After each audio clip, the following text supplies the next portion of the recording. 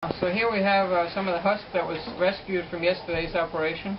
This is the stuff for those of you who didn't watch the video yesterday, which has no name yet, so we have to name it before I can tell you what video to go to watch it. But it's going to involve something about coconuts. It's going to be around the 30th of December, so if you want to find it, that's where to find it. Anyway, this is the husk that sits around the coconut itself that separates the thick brown shell from the actual coconut. It's quite useful for bedding. If you are ever in that position, you can also use it to clean your armpits and other places. You can also use it to scrub the floor, if that's what you want.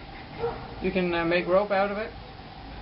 And this is the rope that was used for the canoes. Actually came some of it from coconut rope. You can make rope good enough to hold thatched together on the roof.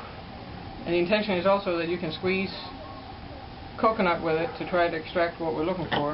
And I keep putting hair in here because I keep talking, but let's give it a shot here and see what we can come up with.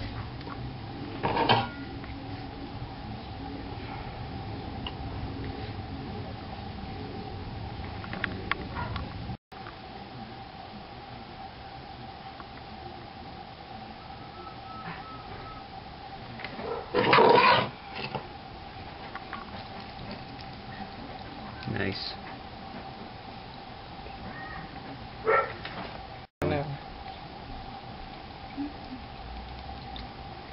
So it looks like we're getting somewhere.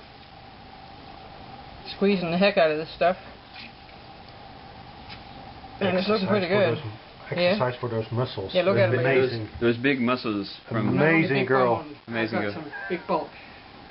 From her horse riding days in her days of horse riding and carrying hay bales around the little peninsula of Jutland, back in the old country, where we didn't even know about coconuts.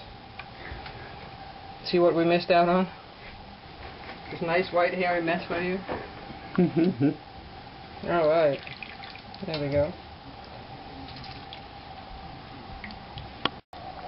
And of course I do apologize to all the genuine Maoli Polynesians that have done this for centuries and decades and generations, because I am very well aware that I'm making a horrendous mess out of this right now, and that this should look pretty and white and I should be completely, you know, clean and pristine about this, but we call this a combination of beginner's luck and